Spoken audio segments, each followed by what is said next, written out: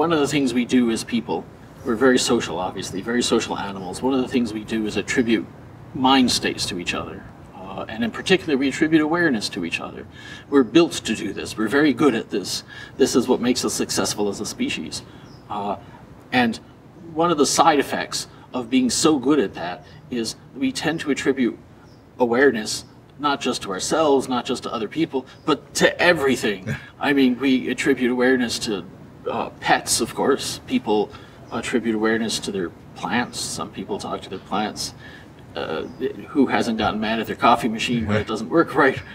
Children attribute awareness to their toys, and I think we attribute awareness sometimes to empty spaces. I think everyone's had the experience. You're in an empty house, it's at night, and you get this spooky sense of a person in the next room over, right? This is your brain, the social machinery in your brain, constructing essentially a model of another person and another person's mind and attributing it to that space over there. We do this at the drop of a hat.